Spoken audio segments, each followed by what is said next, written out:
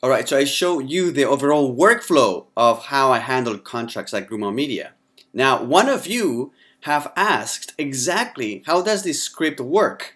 The script that when somebody fills in the form, it sends a copy automatically of the contract to both the sales guy and the client. Alright, I didn't include this originally because there's a little bit of a scripting. JavaScript scripting within Google Docs, and this may be a little bit out of the scope of this course. But if you're interested, it's not that difficult. It's a little bit of copy and paste and customization. So now I'm going to show you step by step exactly how you can replicate the same workflow using Google Forms for your contracts. Alright, so the steps are these, about 10 steps. The first one is to create a password protected page in WordPress. And how do you do that? Very simple. Log in into your WordPress and go to Pages, Add New, and then you're going to simply create a new page with the title of your contract, enter all the contract details, which are already pasted here, and then all you have to do to make it password protected is go to Visibility, click Edit, and then it will ask you for a password. Then you enter that password, and there you go. If people want to access that page, now it will look like this. Protected, and you have to enter the password. When they enter the password, click Submit, and that will take them to the contract where now they can fill in the form. This is a Google form. So what we're gonna do is we created a protected page, enter the contact details. The next thing we have to do obviously is to create a Google Sheet where we're gonna capture all the contract information, and within the Google Sheet a Google form, right? So on Google, you just have to go and create a Google Drive, or if you're already within a sheet, you can simply go File, New Spreadsheet, something like that. And that create a new sheet where you can start collecting your contract information. Now, to collect this contract information, you need to create a form. And that's very simple. You do that simply by going to Form, and then here you should have a button that says Create New Form. This is an existing form, so obviously I don't need to create a new one, right? And that's how you create your form. So, create new Google Sheet, create new Google Form. Now, the new Google form is going to look like this, right? In this case, this is how my Google form looks like. And all I have to do is enter the fields. These are all text fields. So if I click here, I can edit it. You can see this is a text, a question type text. There's several ones.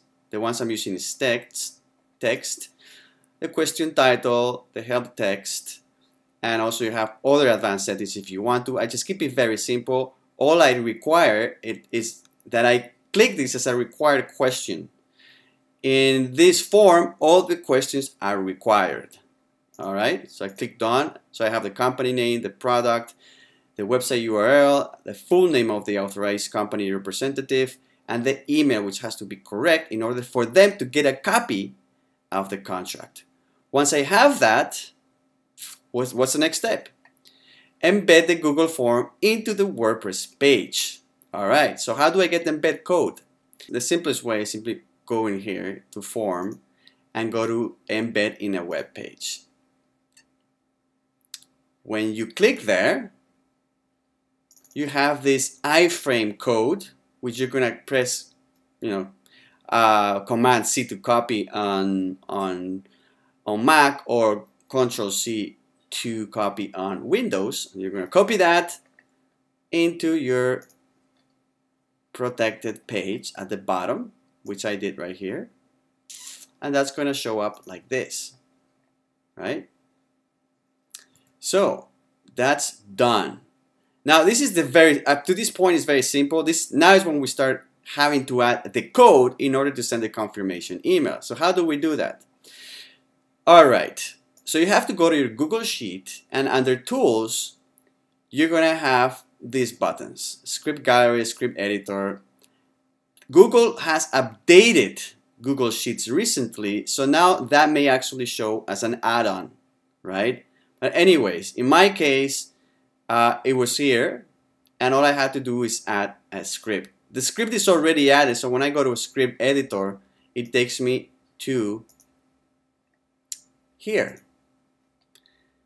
And you can see there is a file, a JavaScript file. In this case, it's a Google script file, but it's basically based on JavaScript, where I have a function called email template and a function on form submit. All right. So what's going to happen? The main function that really matters is this one. This is a function that Google recognizes, and it gets triggered once somebody submits the form.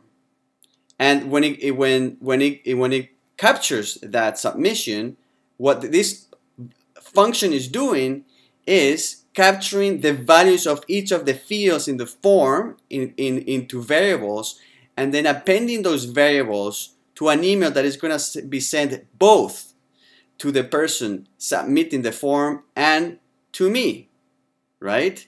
Now there is a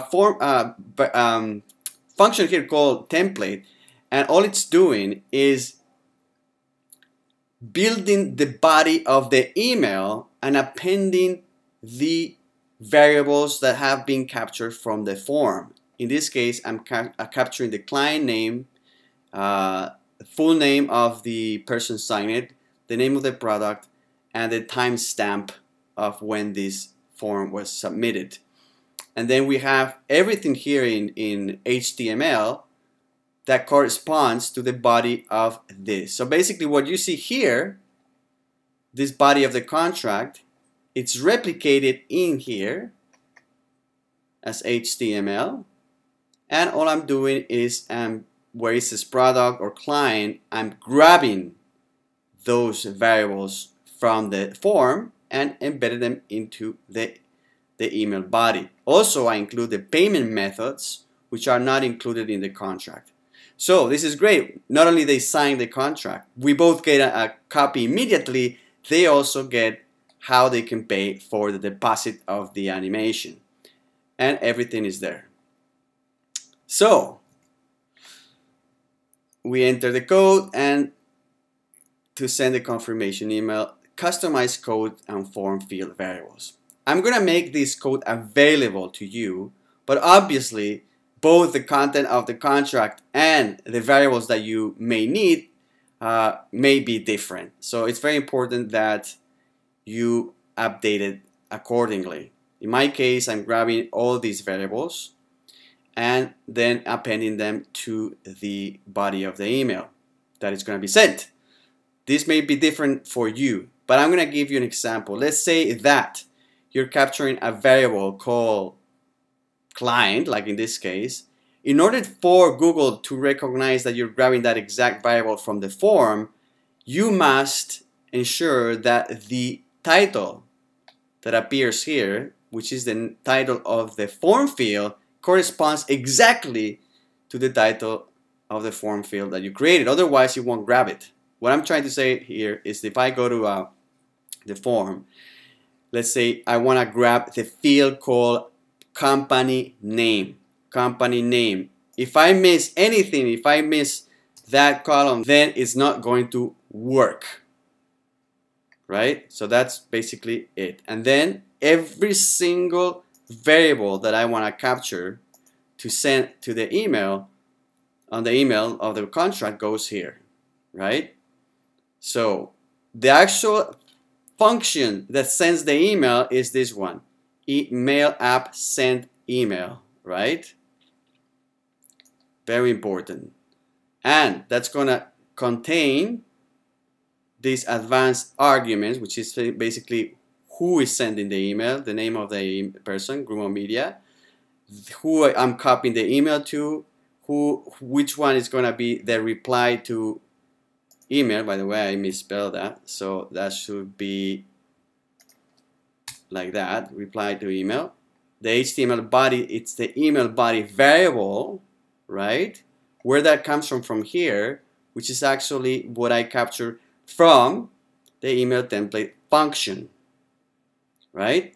Anyways, Like I say, you may need a little bit of programming knowledge to understand this, but if you copy and paste this, make sure that at least you change who is going to get the email. In my case, the email gets sent to contracts@grumomedia.com and obviously to the person that filled in the form. You must make sure that at least you change this email to your email so the contracts go to you and not to me, because I don't need to see your contracts, obviously, right? So the next, we've customized the code and form field variables. Then you're going to have to authorize the script. By default, this is not going to work. So what you do, you click here, this play button, and when you click on that play button, let me just save this. Preparing for execution. Now it's going to run. This is going to run because it's already an authorized script. The first time you click here, it's going to ask you, do you want to authorize this script? And then you're going to say yes. Before you do that, actually, I forgot something, is that here it says on resources, sorry, you have to ensure that you have enabled this trigger. So let's see, current projects trigger. And in this case, the project trigger is the function on form submit, right? You have to make sure that this says from a spreadsheet and this says, and you select this as on form submit. All I'm doing here is ensuring that that trigger gets triggered when somebody submits the form from my WordPress embed code. All right? And then you click save. I'm going to cancel because it's already enabled. And then you go and click here, and then you enable the script. And then from now on, every time somebody fills in this form, it's going to work. So I authorized the script. I created the trigger. Now I'm going to test the script.